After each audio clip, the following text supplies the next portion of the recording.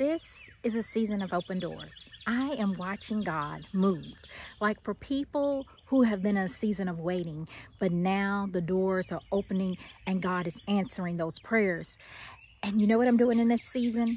I am celebrating. I am celebrating along with them because we're not to be envious when we see God moving.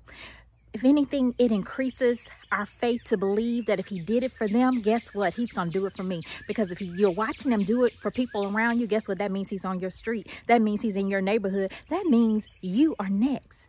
Grab hold to that I am going to walk and believe God. I'm not going to doubt, but I'm going to believe God that this is my open door season. And that thing I have been waiting on, that thing I've been believing God for, this is my confirmation that he is about to move. And I am ready to walk in and receive what he has for me in this open door season. Until next time, keep pushing and have a blessed day.